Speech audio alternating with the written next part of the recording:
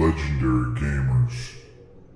The positioning of this army. Now they're staying away from this low ground ledge, obviously, because they don't want to get caught in here. Because the siege tanks on this ledge can reach really far into this ground. So they're trying to stay kind of far and then slowly leapfrog in here.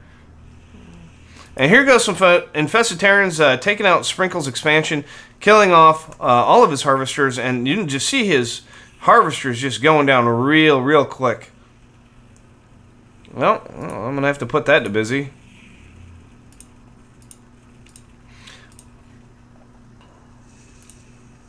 So, I think he knew that I'm casting this game. So, here's some more infested Terrans, obviously taking out Buxomize's expansion as well.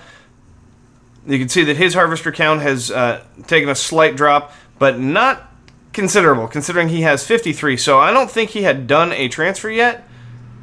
He is looking pretty good there. Here go a whole bunch of infested Terrans just to... it looks as if Buxomize tried to sneak up, tried to leapfrog in closer, was quickly denied by TheFunk. And here he goes, unsieging everything, pulling back, and then re-sieging into one big ball. Probably not exactly where he wants to be. I mean, when these siege tanks get really close together, and here is a lot of lings, and these lings need to be attacking the tanks, and that is atrocious micro. Those infestors went to complete waste. And TheFunk calling, why? And it looks as if Buxomize is trying to push him with some Vikings here, and here I am just apologizing. Sorry, bad micro. No BM from me. That wasn't intentional, obviously.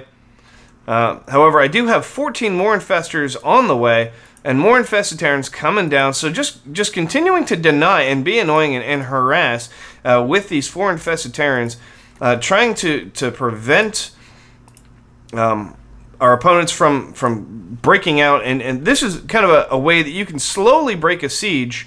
And the harvester count for Sprinkles, and it was odd because Sprinkles, I believe, BMs at the end of this game.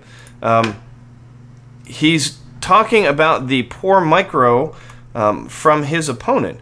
And now that I actually look at this, it does look like he has extremely poor micro. His APM is really low, an average of 26. I wonder if he's sleeping or something. So a scan going down here. However, there are no units to actually take out these infestors. So kind of a wasted scan. And I wish the infested Terrans had done a little better. And here, just queuing up, trying to get as many of those as I can. And these Vikings coming over here, I guess Buxomize realized he's going to have to get these out. So he wants to drop another scan and see what he can do about it. And now here I go, continuing to murder Buxomize's... I see, and this time he does have a useful scan actually drop. So he is going to clean up these infestors. One does escape. And he should just drop another scan. I'm not really sure why he does. I mean, I assume, yeah, he's got plenty of energy. This orbital, for instance, is just completely full. And here these guys go jockeying for position, but now they're not really building anything. Four Marines and 5 Marines, and that's it. And I actually have no production, 0 production. Ah, that's why. Because I am sending out more of my burrowed infestors to continue to do more harassment. And that is a planetary, and that is not good for those infestors. Whoa! Oh, they just get out of there. Well done. I'm not really sure why I unburrowed them. I think all I did was let him know that I have them there. And I should probably be aware that this is too close. And here come a whole bunch more, and I'm probably going to lose those. So this siege line is just not moving out at this point. They've just kind of decided to set up shop, try to maintain the contain as best as possible, and a whole bunch of infested Terrans going down here on poor Sprinkles. And that planetary fortress does fall very quickly, and it looks as if they are just trying to spread out this tank line as far as possible to ensure that we do not break out of this contain. So that's exactly what it looks like Buxomize is doing here. He's just trying to press this siege line as far all the way across the map. That way they can keep their entire half of the map and dropping these missile turrets. That way he can get the air control back away from TheFunk, who has a lot of Vikings. a lot of Vikings at this point. However, it does look as if I've completely denied Sprinkles' secondary expansion here at this point. And Buxomize, of course, is the only one who's going to be intaking any real money if he actually decides to drop this command center and do something with it. And he has got all kinds of energy sitting on these. He could be dropping a lot of mules. Oh, hold on here. I hear it. Where is it? It looks as if they're taking down the rocks. Okay. I knew I heard Hellions firing at something. I just couldn't tell really what it was. And more infested Terrans going down here. Now I'm taking out Sprinkles' economy as well again. And Sprinkles is now down to 3 SCVs. And TheFunk doing a drop here on Buxomize. That is going to be painful, ladies and gentlemen. They're going to have difficulty with that. More infested Terrans down here denying Buxomize once again. And TheFunk just cleaning this up. So while they have this great siege line, and here it looks like Sprinkles is queuing himself up, readying himself for a drop. However, there are 2 missile turrets here, and I just don't see a really good placement. I mean, he's got a lot of Marines sitting in this medevac here, and there is a really nice ring all the way around here. So this is probably going to be a waste of time for him unless he manages to come all the way down here and then up into the back. They probably land right there. And here Sprinkles comes in for it. Actually, he did manage to find a gap right in the middle, and it does look like he is going to take out that tank and go for the production. So, Sprinkles going, hey man, you guys are going to take out my expansion, then I'm going to take out your expansion.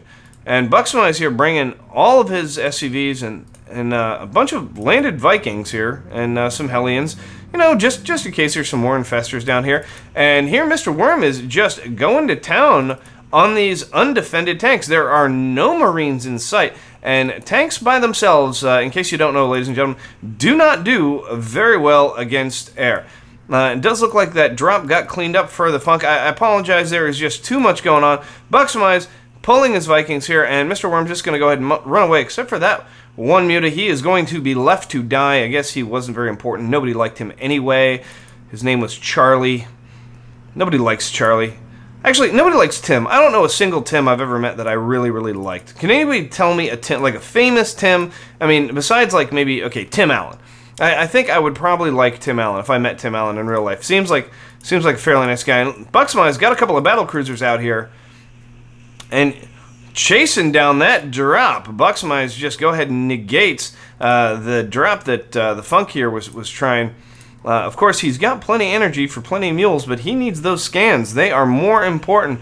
And more infested Terrans going down here. And these infested Terrans are being really, really annoying because now,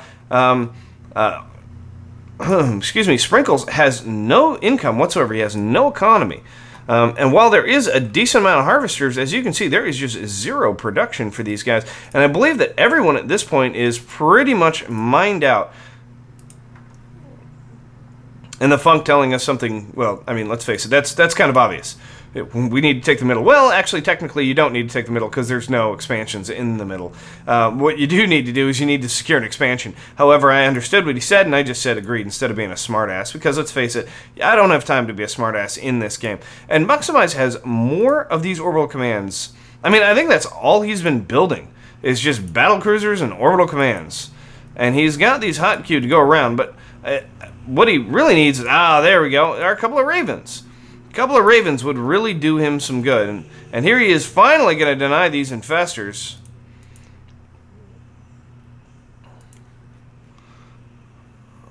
However, he decides to back queue there. And infested Terrans in your line. Once again, we're going to watch the harvester count plummet, starting at 33. Down to 19, 18, 17. So I got him down to 17. So he is actually going to have some small amount of income at this point now.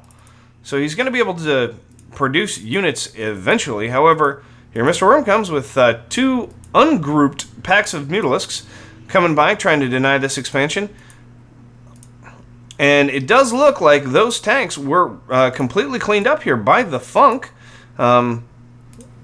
I'm not really sure where they went. I guess they just got destroyed. And I apologize for missing this stuff, ladies and gentlemen, but like I said, there is quite a lot. Infested Terrans moving out across.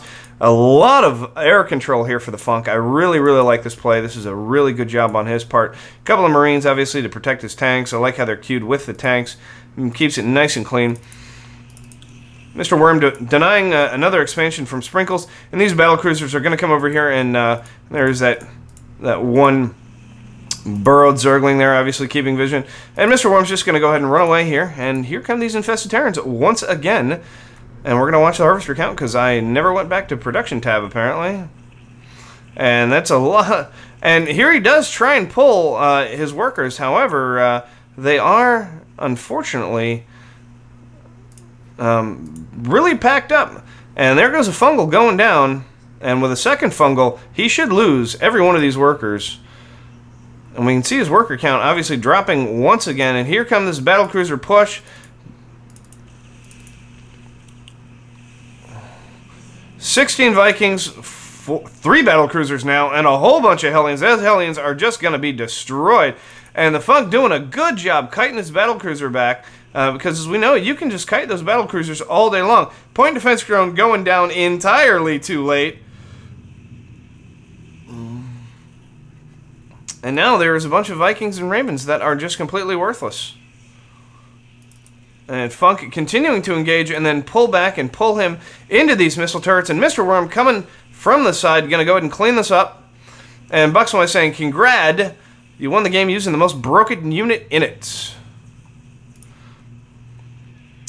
And then LOL coming from both me and TheFunk, as these workers are going to go ahead and transition over here and try and build an expansion. Expansion's a little late. He didn't micro at all. It was all me trying, says Sprinkles. Nice turtle. However, if I go to the APM tab, I have to agree with Sprinkles. The Buxomize did very, very poorly with that APM. So there really wasn't too much he could do here. And Sprinkles just go ahead and leaves the game. No GG from either of them. No significant BM. So what were the key points in this game? The key points in the game, obviously, was the air control from TheFunk, doing a really good job pushing up on this ledge here, slowly forcing the Terran army that wanted to break in here back and reposition itself up here to the north. The Spine's obviously not really great defense for that. However, when you hold this ledge, if you hold it correctly with air control, obviously you're going to outrange the opponent, and it's always harder to attack into sieged tanks. Actually, I believe a wise man once said when two opponents in StarCraft are battling each other and one opponent attacks, the opponent that's attacking always has it more difficult than the opponent who is defending. So once again, good game to TheFunk, and I hope you guys enjoyed the cast, and I will see you next time.